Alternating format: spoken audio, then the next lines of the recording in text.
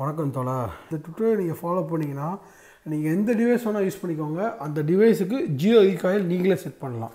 இதுதான் இந்த ட்விட்டரோட மெயின் எய்மே. ஓகேவா ஓகேப்பா, நம்ம ட்விட்டரில் போவோம். இன்றைக்கி நிறைய பேர் என்கிட்ட வந்து கமெண்ட்டில் வந்து உங்கள் சென்சிட்டிவிட்டி செட்டிங்ஸ் என்னன்னு என்கிட்ட கேட்குறீங்க. நான் ஒன்று என்கிட்ட கேட்குற எல்லா பேத்துக்கும் நான் ஒன்று சொல்கிறேன். என்னோடய சென்சிட்டிவிட்டி செட்டிங்ஸை நான் இப்போ காட்டுறேன் உங்களுக்கு. அது வந்து உங்களுக்கு செட் ஆகாது, கண்டிப்பாக செட் ஆகாது. இப்போ ஐபேடை நீங்கள் யூஸ் பண்ண, நான் வந்து ஐபேட் 7th ஜென்ரேஷன் யூஸ் பண்ணுறேன்.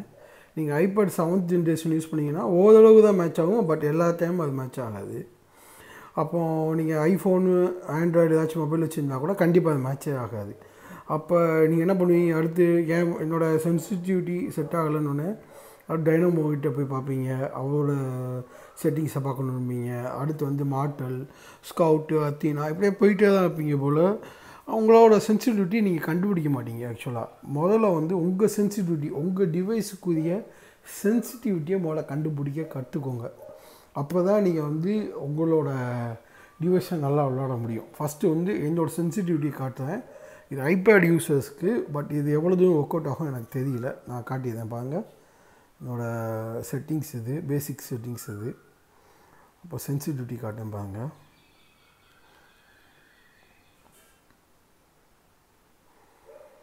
இதெல்லாம் நானே செட் பண்ணது, யாரையுமே பார்த்து காப்பி அடிக்கலை. இது நானே செட் பண்ண செட்டிங் இது. இது எப்படி செட் பண்ணுறதுன்னு நான் உங்களுக்கு சொல்லித்தர போகிறேன். அதாவது தலைவா, எல்லா செட்டிங்ஸ்க்கும் 2 செட்டிங்ஸ் இருக்கும். கைரோ செட்டிங்ஸ் ஒன்றும் ஏடிஎஸ்ன்னு சொல்லுவாங்க, on demand side. I think so, தப்பாக இருந்தால் மன்னிச்சுக்கோங்க. ஓகேவா. இந்த ஏடிஎஸ் செட்டிங்ஸ் வந்து யாருக்குன்னா, கைரோ யூஸ் பண்ணாதவங்க அதை யூஸ் பண்ணுவாங்க. கைரோ யூஸ் பண்ணுறவங்க மேக்ஸிமம் ஏடிஎஸ் யூஸ் பண்ண மாட்டாங்க. நான் ஆக்சுவலாக எப்படின்னா, கைரோ பாதி ஏடிஎஸ் பாதி, மனிதன் பாதி மிருகம் பாதிங்கிற மாதிரி தான். அது எதுக்குன்னா, இப்போ இந்த கேமரா டில்ட்டெல்லாம் பார்த்தீங்கன்னா கைரோ தான் யூஸ் பண்ணுவேன்.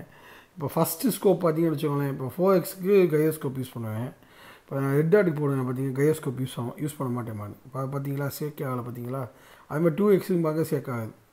2X 3X அதுக்கெல்லாம் யூஸ் பண்ணவே மாட்டேன் நான். அது என்னோடய ஏடிஎஸ் செட்டிங்க்கு தான் போகும். ஓகேவா.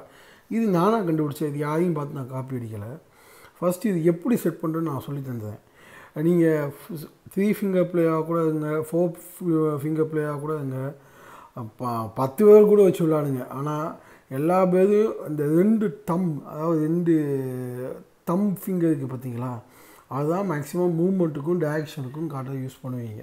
ஸோ இது இந்த லெஃப்ட் சைடு தம் வந்து இந்த மூவ்மெண்ட்டுக்கும், ரைட் சைடு வந்து டைரக்ஷன் காட்டுறதுக்கும் யூஸ் பண்ணுவீங்க. ஓகேவா தலைவா. ஸோ இந்த 2 இதுதான் மெயின் உங்கள் சென்சிட்டிவிட்டி செட் பண்ணுறதுக்கு. ப்ரோ, இப்போ நான் இந்த ட்விட்டரில் ஸ்டார்ட் பண்ணுறதுக்கு முன்னாடி சில இன்ஃபர்மேஷன் ஷேர் பண்ணணும்னு நினைக்கிறேன்.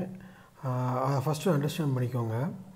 இது ட்விட்டரில் பார்த்தீங்கன்னா கேமரா சென்சிட்டிவிட்டி வந்து எப்படி கண்ட்ரோல் பண்ணணும்னு பார்த்தீங்கன்னா, இந்த ஃபிங்கர் எப்படி மூவ் பண்ணணும்னு சொல்லி இந்த அனிமேஷனில் காட்டுறேன் பாருங்கள். இப்படி தான் மூவ் பண்ணணும். அதே மாதிரி வந்து ஏடிஎஸ்க்கு எப்படி ஃபிங்கர் மூவ் பண்ணணும்னு சொல்லி, அந்த இதை கண்ட்ரோல் பண்ணுறதுக்கு எப்படி மூவ் பண்ணணும்னு சொல்லி இந்த அனிமேஷனை பாருங்கள். இப்படி தான் மூவ் பண்ணணும். இப்போ வந்து நிறைய பேர் நினைக்கிறாங்க ஏடிஎஸ்ஸாக அந்த இதை மூவ் பண்ணிட்டு அடுத்து திருப்பி செகண்ட் டைம் திருப்பி எடுத்துகிட்டு திருப்பி ஸ்டார்ட் பண்ணலாம் நினைக்காதீங்க. எப்போவுமே நான் இப்போ சொல்கிற எல்லா இன்புட்டுமே சிங்கிள் ஸ்ட்ரோக், அதாவது சிங்கிளில் மூவ்மெண்ட்டு, லெஃப்ட் டு ரைட், அவ்வளோதான். இந்த லெஃப்ட் டு ரைட்டுக்குள்ளேயே நீங்கள் எல்லாத்தையும் கண்ட்ரோல் பண்ணணும். இப்போ நீங்கள் டக்கு நீங்கள் டேர்ன் பண்ணிங்கன்னா அவ்வளோதான், ஒரே ஒரு ஸ்ட்ரோக்கில் தான், ஒரே ஸ்வைப்பில் நீங்கள் கேரக்டர் டேர்ன் பண்ணணும். ஒரு 10 ஸ்வைப்பில் நீங்கள் இந்த கேரக்டர் டேர்ன் பண்ணக்கூடாது. ஓகேவா. ஒரு ஸ்வைப்பில் தான் இந்த மெஷர்மெண்ட்லாம் வரும். அதே தான் ஏடிஎஸ்க்கும். இப்போ ஷூட் பண்ணும்போது ஃபுல்லாக இறக்கிட்டீங்கன்னு வச்சுக்கோங்க, இறக்குனதுக்கப்புறம் திருப்பி கையை மேலே கொண்டு போயிட்டு திருப்பி இறக்கக்கூடாது. ஃபஸ்ட்லேருந்து எங்கே ஸ்டார்ட் பண்ணிங்கன்னா கீழே வரைக்கும் அவ்வளோதான். அந்த ஃபுல் புல்லட் லூப், அதாவது 30 ஆகட்டும் 40 ஆகட்டும், ஃபுல்லாக காலியாக வரைக்கும் அந்த கீழே வரைக்கும் ஒரே ஸ்ட்ரோக்கில் முடிக்கணும். ஓகேவா ஃப்ரெண்ட்ஸ். அடுத்து வந்து இந்த ஏடிஎஸ் வந்து நான் ஒன்று தான் சொல்கிறேன் ஃப்ரெண்ட்ஸ். ஏடிஎஸ்ங்கிறது வந்து இந்த பப்ஜி மொபைலில் ரொம்ப ரொம்ப எனக்கு பிடிக்க வச்ச அந்த ஏடிஎஸோட இன்புட் தான் ப்ரோ. ஏன்னா எந்த கேம்லேயும் இந்த மாதிரி கிடையாது. நீங்கள் சிஓடியாக எடுத்துக்கோங்க, அப்போ வந்து இன்னும் நிறைய கேம்ஸ் இருக்குது இந்த மாதிரி கேம்ஸு.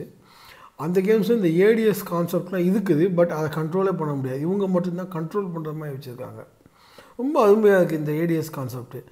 அந்த ஏடிஎஸ் கான்செப்ட் ரியல் வேர்ல்டோட கன் எடுத்து ஷூட் பண்ணி வச்சுக்கோங்க. நான் என்எஸ்எஸ்லாம் இருந்திருக்கேன், கன்னெல்லாம் ஹேண்டில் பண்ணியிருக்கேன்.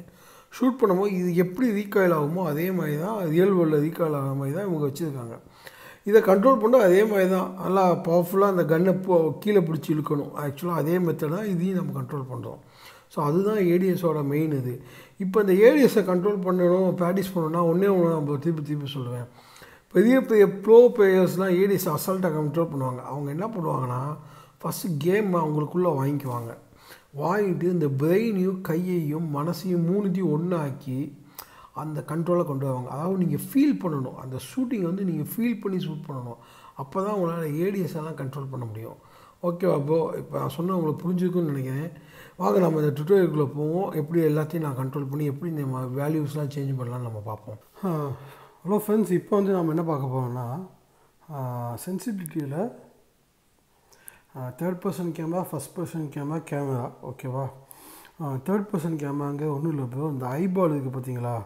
இந்த ஐபால் மூவ் பண்ணும்போது உங்களுக்கு அந்த ஸ்பீடு இருக்குது பார்த்தீங்களா? இந்த ஸ்பீடு அட்ஜஸ்ட் பண்ணுறது இந்த தேர்ட் பர்சன் கேமரா. இப்போ நான் வந்து அதை ஃபுல்லாக கேமராங்க 300 ஆக்கேம்பாங்க. இப்போ பார்த்தீங்கன்னா டக்குன்னு ரொம்ப ஸ்பீடாக மூவ் ஆகுது பார்த்தீங்களா? இந்த ஸ்பீடு அட்ஜஸ்ட் பண்ணுறதுக்காக தான் இந்த கேமரா. திருப்பியும் 120 போகிறேன். இப்போ ஃபஸ்ட் பர்சன் கேமரா ஒன்றும் இல்லை ப்ரோ, இதே தான்.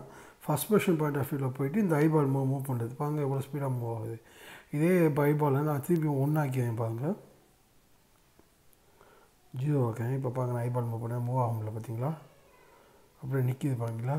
ஓகே, இது ரெண்டுத்துக்கு இதுதான் யூஸ் ஆகுது.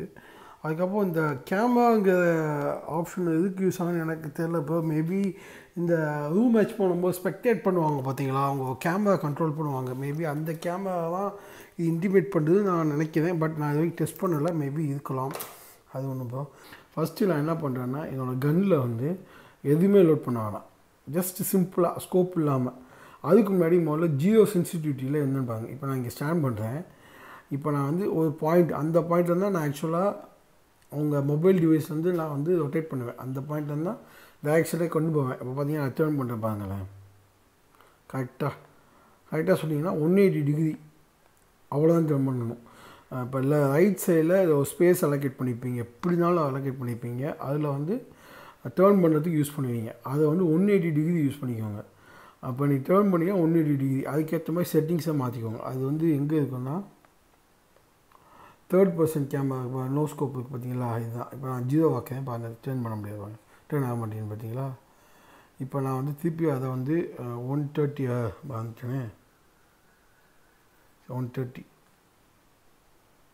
ஸோ இப்போ பாருங்கள் டேர்ன் பண்ண முடியுமா, டேர்ன் ஆக பார்த்தீங்களா? இது வந்து என்னோடய ஸ்பேஸ் அலோகேஷனுக்கு 180 டிகிரி நான் டேர்ன் பண்ண முடியும். இதே மாதிரி உங்கள் ஃபோன்லேயும் 180 டிகிரிக்கு வச்சுக்கோங்க. அதுக்கு மேலே டேர்ன் பண்ண முடியாத மாதிரி வச்சுருங்க. 180 டிகிரி தான் உங்களால் டேர்ன் பண்ண முடியணும். ஓகேவா? அடுத்து வந்து இப்போ நம்ம எல்லாமே கேமரா செட்டிங்ஸ் மட்டும்தான் பார்க்கணும். ஃபஸ்ட் பர்சன் நோ ஸ்கோப்பு நான் அதையும் சொல்லித்தரேன், வேணால் உங்களுக்கு அதையும் நான் சொல்லித்தரேன். So first person no scope move பண்ணுறேன், இதுதான் பாயிண்ட்னு வச்சுக்கோங்களேன். இப்போ திருப்பி அதே மாதிரி நான் ரொட்டேட் பண்ணுறேன். கரெக்டாக 45 டிகிரி தான் நான் ரொட்டேட் பண்ண முடியும், அதுக்கு மேலே ரொட்டேட் பண்ண முடியாது. ஓகேவா? இதுதான் சென்சிட்டிவிட்டி. ஓகேவா? இந்த வேல்யூ உங்களுக்கு எது கொடுக்குதோ அதுதான் உங்களோட no scope sensitivity for camera. ஓகேவா தலைவா? அடுத்து வந்து அது வந்து எனக்கு 70 இருக்குது. இப்போ நான் குறைக்கன்னு வச்சுக்கோங்களேன், 35 குறைக்கன்னு வச்சுக்கோங்களேன். பாருங்கள் என்ன நடக்குது பாருங்கள். அப்படியே பாருங்கள், என்னால் இதுக்கு மேலே ரொட்டேட் பண்ண முடியல, அப்படியே நிற்கிது பாருங்க, அப்படியே அவ்வளோதான் நிற்கிது. என்னால் ஒரு 20 டிகிரி தான் டேர்ன் பண்ண முடியுது, அதுக்கு மேலே டேர்ன் பண்ண முடியல. அதுக்காக நான் வந்து 70 வச்சுருக்கேன் நான்.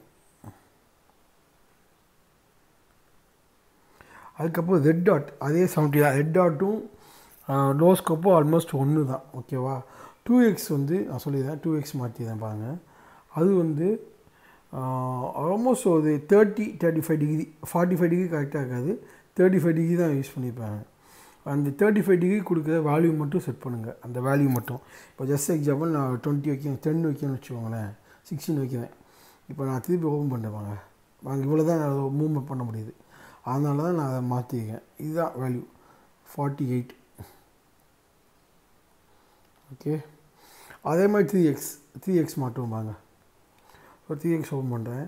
இது மிஞ்சி போனால் ஒரு 20 டிகிரி வைங்க தலை, 25 டிகிரி. அதாவது நீ எல்லாமே அப்ராக்சிமேட்டாக நீங்கள் கரெக்டாக வைக்கணும்னு அவசியம் இல்லை, உங்களுக்கு ஜஸ்ட்டு ஒரு அண்டர்ஸ்டாண்டிங்காக வைங்க. பாருங்கள் நான் எவ்வளோ தூரம் டேர்ன் பண்ண முடியும் பண்ணுவாங்க. ஓப்பன் பண்ணேன், இது வரைக்கும் தான் டேர்ன் பண்ண முடியுது, அவ்வளோதான். அதாவது 20th போர்டு ஓப்பன் பண்ணேன். அப்படியே பார்த்தீங்கன்னா 30 45 40 வரைக்கும் தான் என்னால் போக முடியுது. அதுக்கு மேலே போக முடியாது. இந்த ஆங்கிளுக்கு மட்டும் உங்களால் கண்ட்ரோல் பண்ணுற மாதிரி இந்த வேல்யூ செட் பண்ணிக்கோங்க. அதாவது 3x ஸ்கோப்பை. இப்போ வந்து 4x ஸ்கோப் பார்ப்போம். அது 20 வேல்யூ மாற்றிருக்கேன். 4x ஆல்மோஸ்ட் 3x மாதிரி தான். இப்போ நான் 20ல் வச்சுருக்கேன் பாருங்கள். ஸோ இப்போ ட்ரை பண்ணுறேன். 35ல் என்னால் முடிக்க முடியுது. 40ல் 3xல் முடித்தேன். 35ல் 4xல் முடித்தேன். ஆனால் 4xக்கு நான் கைரோஸ்கோப் செட்டிங் வச்சுருக்கேன். எதுக்குன்னா சின்ன சின்ன மூவ்மெண்ட்னால ஈஸியாக அச்சீவ் பண்ண முடியும். இப்போ இந்த இடத்துல இப்போ பாயிண்ட் இருக்குன்னு வச்சுக்கோங்களேன். 40ல் இப்போ டக்குன்னு மேலே கொண்டு போயிடுவேன் நான் கைரோஸ்கோப் மூலயமா. இதுக்காக தான் நான் கைரோஸ்கோப் 4x யூஸ் பண்ணுறேன். இது வந்து ஸ்னைப்பருக்கு மட்டும் தான் யூஸ் பண்ணுவேன். அதே மாதிரி 6x பாருங்கள். 6x வந்து ஜஸ்ட்டு 15 டிகிரி பாருங்க, அவ்வளோதான். 15 டிகிரி டர்ன் பண்ண மாதிரி இருந்தால் போதும். ஏன்னா அது ரொம்ப லாங் டிஸ்டன்ஸ் தான் மேக்ஸிமம் யூஸ் பண்ணுவீங்க. இல்லைனா 3xாக கன்வெர்ட் பண்ணி யூஸ் பண்ணுவீங்க. 3xாக கன்வெர்ட் பண்ணிங்கன்னா 3xோட செட்டிங் யூஸ் ஆகும். 6xாக கன்வெர்ட் பண்ணிங்கன்னா இந்த செட்டிங்ஸ் யூஸ் பண்ணிக்கோங்க. ஜஸ்ட் 15 டிகிரி தான் நீங்கள் டர்ன் பண்ணுற மாதிரி இருக்கணும். அதுக்கு மேலே தேவையில்லை. அதுக்கு மேலே யூஸ் பண்ண மாட்டீங்க. எதுக்கு நான் இந்த டிகிரி கன்ஸ்டன்ட் கொடுக்கேன்னா, இந்த டிகிரிக்கு மேலே நீங்கள் டர்ன் பண்ணாலும் உங்களால் கண்ட்ரோல் பண்ண முடியாது. ரொம்ப ஸ்பீடாக போகும். நீங்கள் எங்கே வைக்கணும்னு நினைக்கிங்களோ அங்கே போய் உட்காது. ஸோ இப்போ 8x பாருங்கள். 8x வைப்போம். ஸோ இப்போ 8x எடுத்துக்கேன்.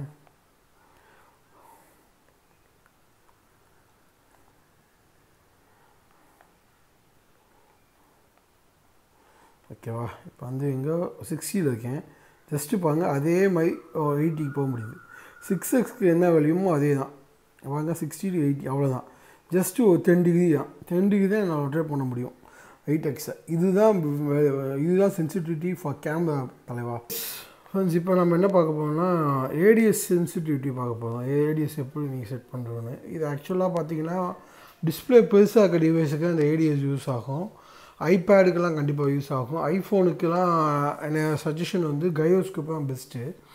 ஐபேடில் வந்து உங்களுக்கு நிறையா டிஸ்டன்ஸ் இருக்கும். ஸ்க்ரீனில் நிறையா ஸ்பேஸ் இருக்கும் கீழே பிடிச்சி இழுக்கிறதுக்கு. அந்த மாதிரி பண்ணிங்கன்னா ஈஸியாக வந்துடும். ஸோ இப்போ பார்த்தீங்கன்னா ஏடிஎஸ்ங்கிறதுல 3 எக்கச்சக்க கேட்டகரி இருக்குது. அதில் பார்த்தீங்கன்னா 3rd person நோஸ்கோப். அது வந்து ஃப்ரீ ஃபயர் ஏடிஎஸ் அது. ஓகே, இப்போ ஃபயர் பண்ணும்போது நான் ஃப்ரீ ஃபயர் பண்ணும்போது என்னால் கண்ட்ரோலாக வைக்க முடியும். இதே நான் வந்து அந்த ஏடிஎஸை வந்து 300 மாட்டேன்னு வச்சுக்கோங்களேன். 80லேருந்து 300 மாட்டிருக்கேன்னு வச்சுக்கோங்களேன். நான் லைட்டாக மூவ் பண்ணாலே ரொம்ப எனக்கு கண்ட்ரோல் இல்லாமல் அந்த இது மூவ் ஆக ஆரம்பிச்சிடும். அந்த சென்சிட்டிவிட்டி மூவ் ஆக ஆரம்பிச்சிடும். நான் திருப்பி upload load from okay back. Oh my God.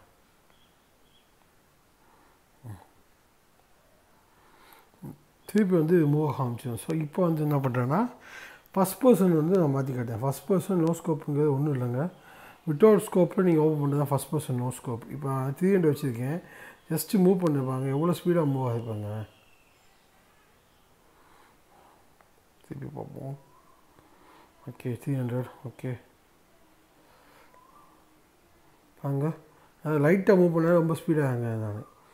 So இதனால உங்களால் கண்ட்ரோலே பண்ண முடியாது. ஸோ அதுக்கேற்ற மாதிரி கண்ட்ரோல் வச்சுக்கோங்க. மூவ்மெண்ட்டுக்கு ஏற்ற மாதிரி வச்சுக்கோங்க. ஸோ இப்போ 35 திருப்பி கொண்டாந்தேன் நான் இதை. ஸோ இப்போ வந்து ரெட் டாட்டு ஹேலோகிராம்லாம் ஒரே இது தான். ஸோ இப்போ ஹேலோகிராம் வச்சுருந்தேன். இப்போ 300 வச்சுருக்கேன். பாருங்க லைட்டாக மூவ் பண்ணால் எவ்வளோ ஸ்பீடாக கீழே இருந்துப்பாங்க. ஸோ அப்போல்லாம் உங்களால் எனிமி மேலே டார்கெட் வைக்கும்போது நீங்கள் ஃபயர் பண்ணிங்கன்னா நீங்கள் கீழே கொண்டு போயிடுவீங்க. இதே வந்து நான் இப்போ ஏடிஎஸ் வந்து 0 ஆக்கி காட்டுறேன். 1 ஆக்கிட்டு திருப்பி இப்போ ஃபயர் பண்ணுறேன். வாங்க அந்த ஸ்கோப் வந்து மேலே போயிருப்பாங்க. என்னால் கண்ட்ரோலே பண்ண முடியலப்பாங்க. இந்த 2 டிஸ்டன்ஸுக்கும் நடுவில் தான் நீங்கள் செட் பண்ண போகிறீங்க.